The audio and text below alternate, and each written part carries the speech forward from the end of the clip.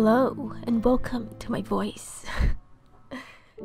So I decided to redraw one of my old drawings, which is something I've been planning to do for a long time, but I just never got around to it.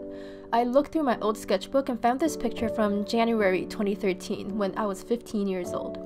It's a drawing of a girl with hair that's supposed to be glowing, which is why I did all that extra shading around her head.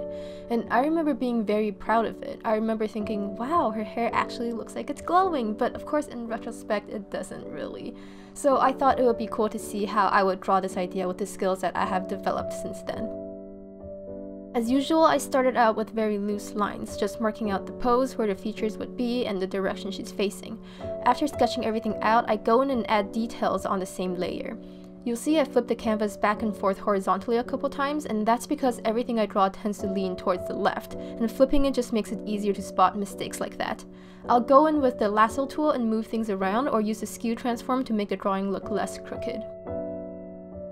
I tried to keep as many elements from the original drawing as I can, so her pose, the kind of droopy eyes, the long nose, and her slight smile.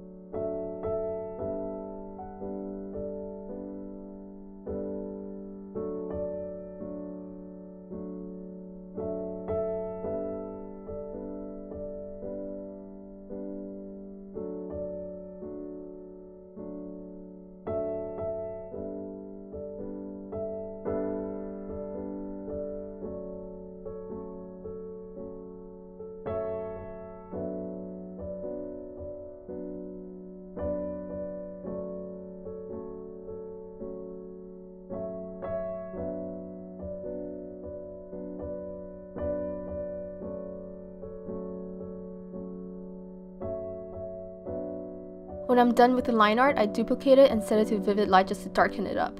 And then I start coloring, which is my favorite part. I block in the skin tone and then add details like the blush and the lips and the eyes.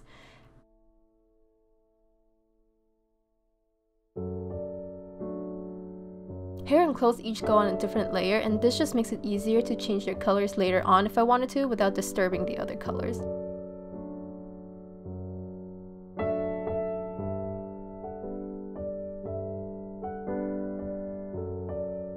And then I add the light and shade, this time starting with the glowing hair. At this point, I'm not really sure what color I want her hair to be, so I keep playing with it until the end.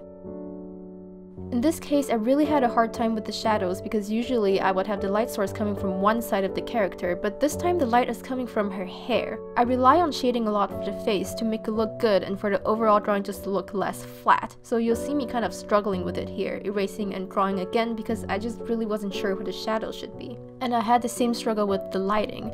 I ended up smudging a lot of it out just because I felt like her hair wouldn't cast that kind of harsh light, and eventually I just went in with a glow effect on her face as well. I brought the original picture back out for comparison and decided to add that extra shading around her hair for more contrast.